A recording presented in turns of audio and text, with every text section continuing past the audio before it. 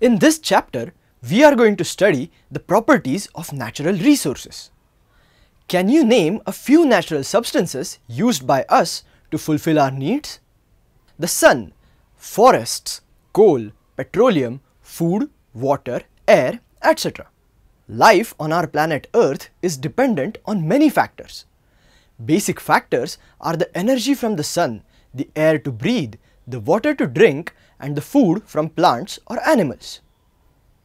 Air, water and soil where the plants grow are the three most important substances which we call as natural resources. We will study the properties of these three natural resources, that are air, water and soil. First, we will study the properties of air. Can you see air? No, we cannot see air. Where is air? Air is all around us. It also covers our planet Earth and we call it atmosphere. If you cannot see air, then how can you say air is all around us? Blow on your hand through your mouth.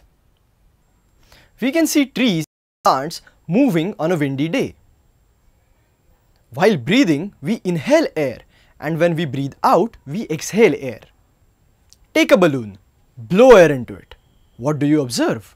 The balloon grows bigger in size. That is, the air occupies space. Take a glass. Invert the glass and try to push it inside without tilting it. Do you observe water entering the glass? No. Why? We say that the glass was empty as we cannot see air, but in actuality the glass is full of air. Hence, it does not allow water to enter it. We can conclude that air occupies space. Repeat the same experiment by tilting the glass in water. Now, does the water enter the glass? Why yes, water enters the glass as some air is pushed out by water and this space is taken up by the water. Take a bicycle tube. Deflate it completely. Now weigh it using a spring balance. Note this as W1. Now inflate the tube and again weigh it using the same spring balance. Note this as W2. Do you observe any change in W1 and W2? Are they the same? Which value is more? W2 is greater than W1. Hence, air has mass and weight. Hence, air is matter. Summary. In this video, we learned that air, water and soil are three most important natural resources. We cannot see air, but we can feel its presence.